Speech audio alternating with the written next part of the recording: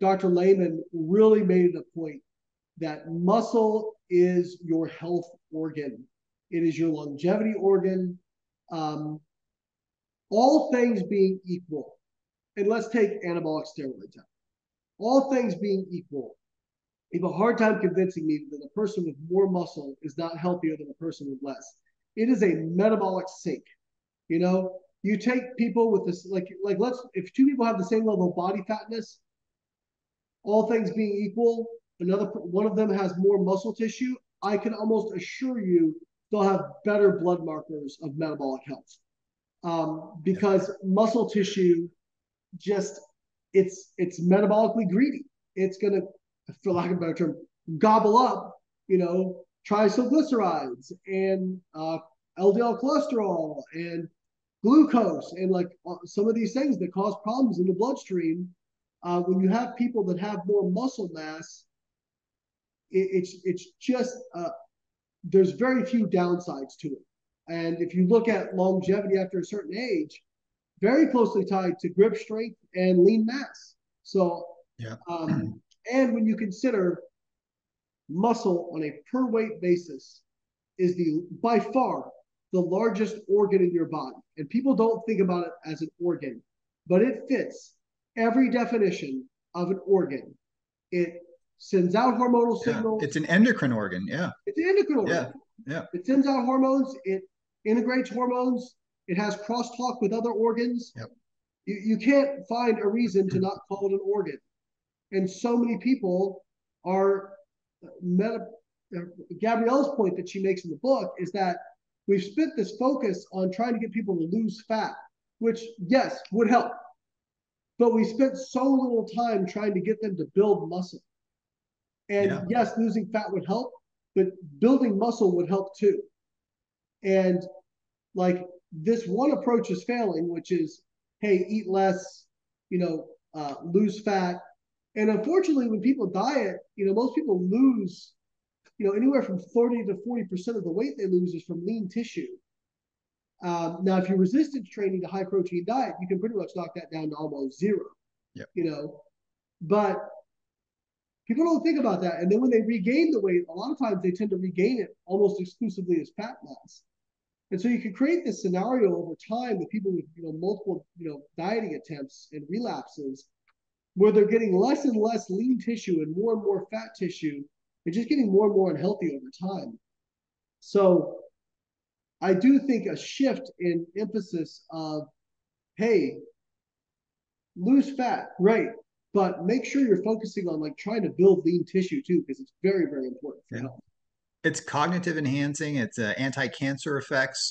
The more muscle you have, I mean, it's just like across the board, right? And I think the big thing is probably from a longevity standpoint, just the independence that you have, and you're less likely to fall and break your hip and stuff, Well, So just that strength, which correlates with muscle and bone density too. I got my DEXA scan and my bone density was like off the charts. It was same, like, I don't know. same. I've never broken a single bone in my body. Yeah.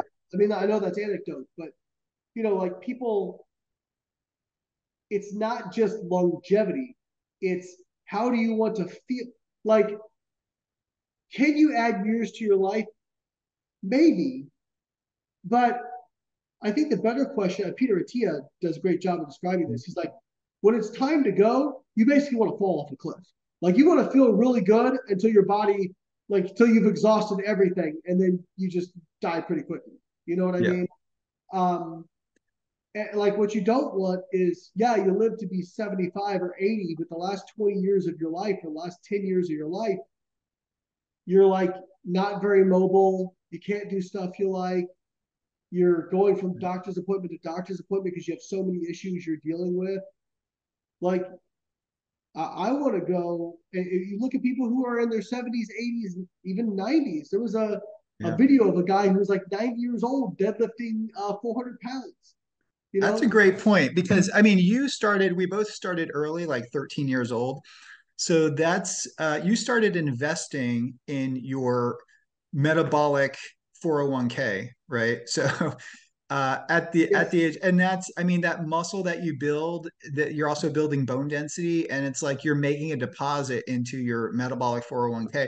And a lot of people feel like if, they're 70, 80 years old, that if they start training now, they're going to hurt themselves. It's not going to be, but that's not true. I mean, it's like, I mean, she harps on that in the book too, right? So it's like, it's so important that the time to start, resistance training is now, Now, depositing into, yeah, investing into your metabolic 401k, right? if you're 12 years old Yeah. or 80 years old, the time to start is now. And there was and I'll leave with this, which is there was a study across the street where I was doing my PhD, where they took frail elderly, and I think the definition was basically they could walk unassisted, but they had trouble standing up, you know. Um, and so they took these people that had difficulty standing up, and over 16 weeks progressively overloaded them. And that was at first just sitting down to a high chair and standing back up, right? By the end of the study, virtually all of them had gained significant amounts of lean body mass. And some of them were basically like doing, like squatting down to a low box, squatting back up with virtually no problems. Your muscle is the most resilient plastic organ in your body. By plastic, I mean adaptable. Your muscle tissue is incredibly adaptable. I have a book right over here called Skeletal Muscle Structure, Function, and Plasticity. Where is it? Somewhere in there. And you just learn, like, look at what human beings can do. You can be me and squat 650 pounds.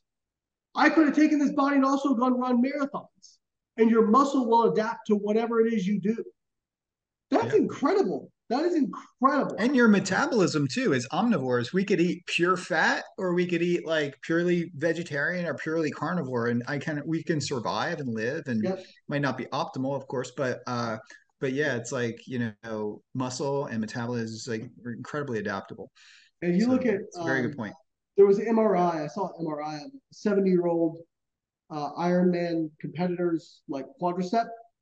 They compared that to somebody who was sedentary at his age, and then somebody who was sedentary at like age 30. And you can tell his muscle is healthier and more dense, like just looks better than even the 30-year-old who's sedentary.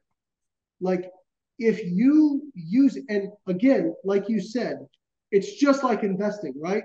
You didn't save for retirement, you're 40 years old. So start now.